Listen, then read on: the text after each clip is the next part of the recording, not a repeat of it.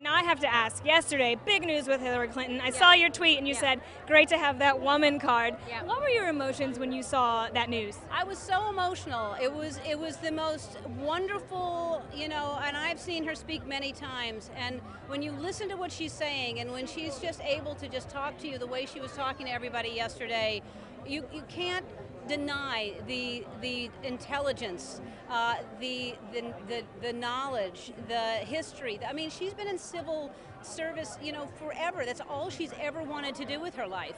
And to be bullied and picked on by so many people that she has to be that tough. It's really hard. It's very hard to be a woman and to not come off tough. You're not supposed to be tough. God forbid you're tough.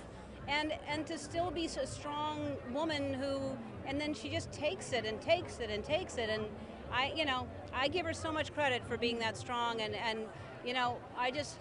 I'm proud of her, and I'm proud of our country, and I'm proud of everything that's going on to support her. Absolutely. Now, all of that being said, if she becomes our next president and you have her on the show, are you still going to make her play games and do all the fun stuff? I don't make her play games. She She loves wants to play. games. She wants to play games. Okay. Yes, I will make her do whatever I want to make her do. It's my show. That's I mean, right. if you president or not, you do what I say you do on my show. I love that.